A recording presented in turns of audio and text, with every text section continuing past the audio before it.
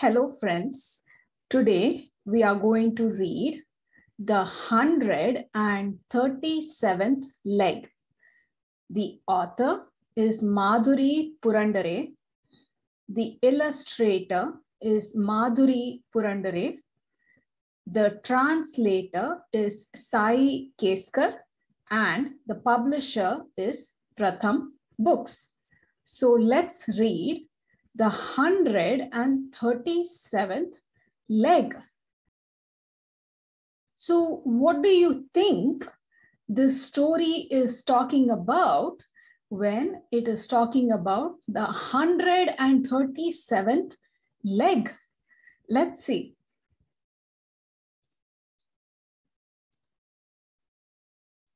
It was a new day. The sun shone softly on the forest. The birds woke up. A millipede lay curled under a big brown leaf. The twittering birds woke her up. So in this picture, you can see the millipede is sleeping under this leaf and it's early morning and birds are chirping, they're making their noises, they're twittering, and this wakes up the millipede. A millipede is a type of small animal that has a very long body and many legs.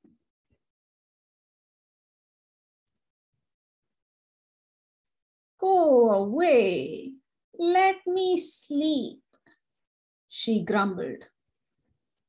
I know it is morning. You don't have to make a fuss about it every day, she told the birds. So the millipede is still feeling like sleeping and she tells the birds to go away and let her sleep. The millipede crawled out from under the leaf. She stretched her first 15 pairs of legs. Then she let out a giant yawn. So here in this picture, you can see all the legs of the millipede. So many are there, right? And she's slowly waking up now. She crawls out from under the leaf and she stretches her legs and yawns.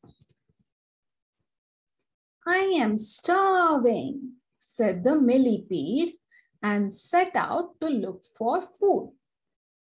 In her hurry, she stumbled over a rock. Oh my gosh, I have broken a leg, she shouted. So what happened? When the millipede feels hungry, she comes out in a hurry, out from under the leaf, and she trips over a rock and she starts immediately shouting, oh no, I have broken a leg. A little sparrow was busy picking grains nearby. Ha! You have broken a leg? I would break one too, if I had so many.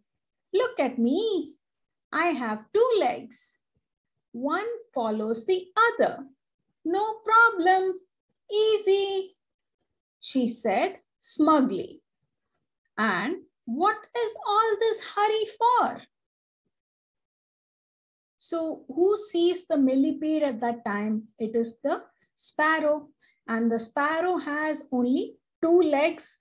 And so she is feeling very smug, very confident, very satisfied with herself about it, saying, look, it's so easy. I have only 2 legs. It's so easy for me to walk. And why are you in a hurry?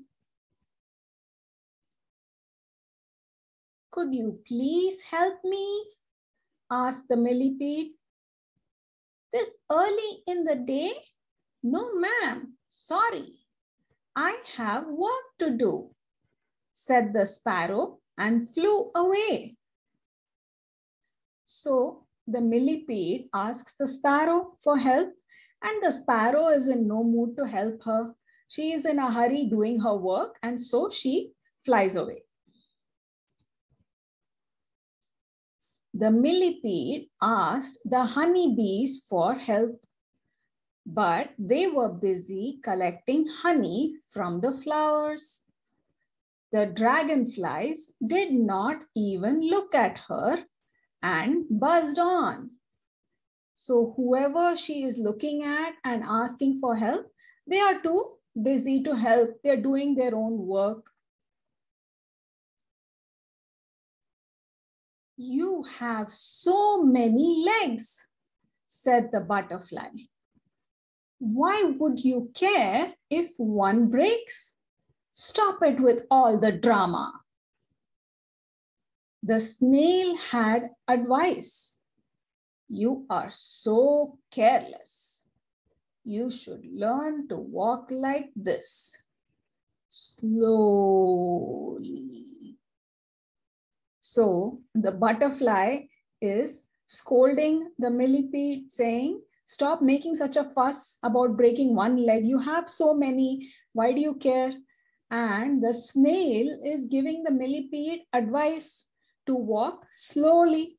You know that snails are so slow, right? When they walk, the snail is telling the millipede to walk like him. By now, the millipede was feeling very sad. Sniff, sniff. No one wants to help me. I do want to walk well again, she sobbed.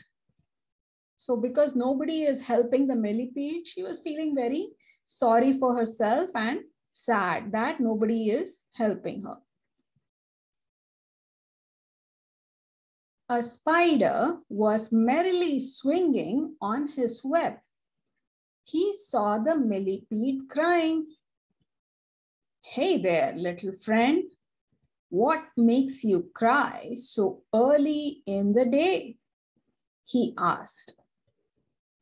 I broke a leg and it hurts. Could you please help me? Asked the millipede. So here's the spider making his web, and when he sees the millipede crying, he asks her, why are you crying? And the millipede explains what happened and asks him for help. Oh yes, I can help you. But how do I find the broken leg from all these legs? I can only count up to 8, said the spider. Okay, count with me, said the millipede.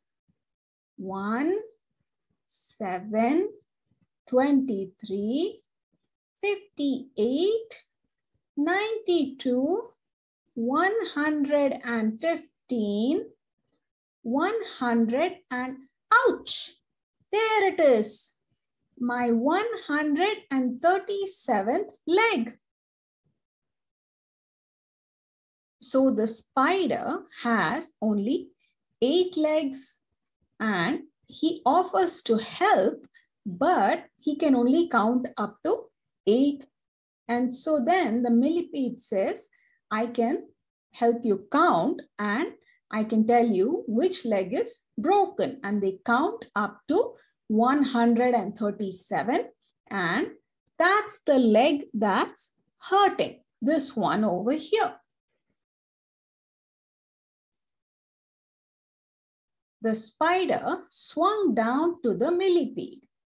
He went round and round the leg, wrapping it with the silk threads from his web. Do you feel better now? He asked. The millipede smiled happily. So what did the spider do?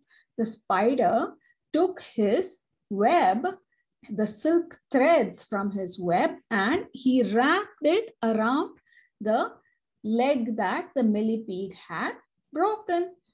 And the millipede is now happy. Thank you, dear spider.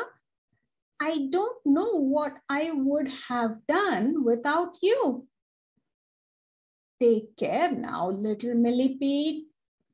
Don't trip over something again. Bye-bye, said the spider. Bye, said the happy millipede. So the spider tells the millipede, don't do this again and don't break your leg again, but I'm happy to help you. And the millipede is now happy. I hope you enjoyed this story. Thank you. The difficult words in this story are millipede, a type of small animal with a long body and many legs. Stumble, to trip over something. Smugly, with confidence, pleased with oneself. Try these questions. Try to find a millipede where you live and describe it in your own words. Try to count its legs. If you can't find one of the other animals in this story. Put yourself in the position of the millipede. How would you feel if no one helped you? Now, put yourself in the position of the sparrow or butterfly and write about how they might be feeling.